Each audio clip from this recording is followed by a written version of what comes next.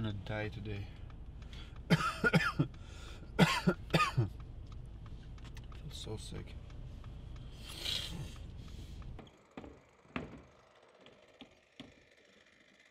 I have a project for you for next rainy day. Plywood have to be painted from both sides. Otherwise it's gonna curve really fast. It's gonna absorb the moisture on the backside. Yep.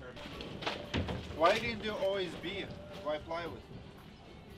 I was just at the office. He told me to use what was at the office. Next time just do regular OSB, the same one they would do for reshading. Okay. So once it gets beat up a little bit, we can chop it off. So Dodge came up with a new one in 2016, Pro Master, and we actually bought it. So this one is 2016 and we have Pro Master. This is still my best working van. It looks super professional. It's actually a commercial one, so you don't have a seat. Look at this deck, but this is the only vehicle we have that you can put a actually full sheet of plywood 4x8. You can fit like 6-7 of them, and then you hit the seats. But which is perfect for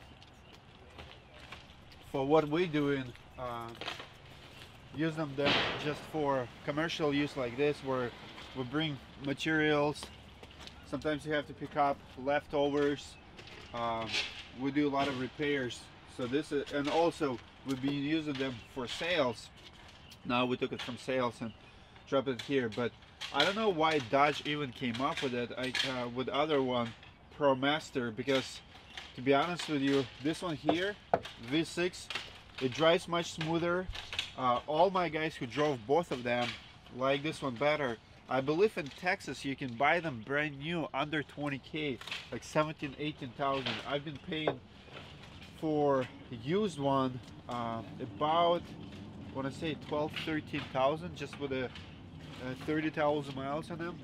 So they're not expensive, but they definitely do the work, and they're amazing cargo vans.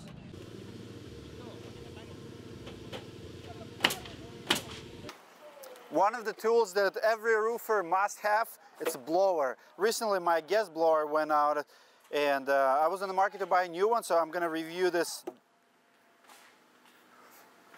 Are you kidding me? Are they like against me or something? So every roofer have to have a really good blower. My gas blower recently just went and broke. Somebody dropped it, poked a hole in it. Long story short, I went on the market, did a little research, and bought this 40-volt battery. Look at this. Look at the size of this battery. DeWalt blower, so we're gonna review it. So far, very impressed. So very powerful. It will run about 25-30 minutes on the full blown capacity. Look at it.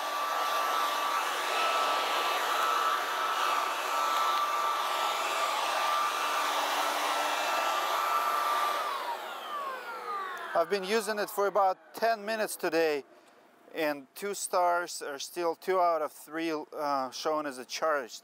So no smell, no maintenance pretty much. You don't have to crank it up. There's no mixes to it. Pretty much charge the battery, put it on. $200 with the battery. You can actually buy a blower itself for $150. You can, Amazon sells them, Lowe's sells them. You can buy them in different stores, but this is very impressive. And I tried several brands actually.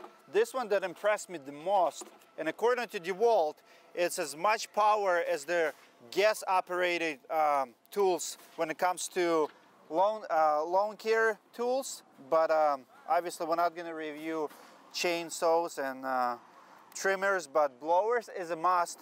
I found it very helpful. Check it out. If you guys are in the market for a new blower, I highly recommend new DeWalt one.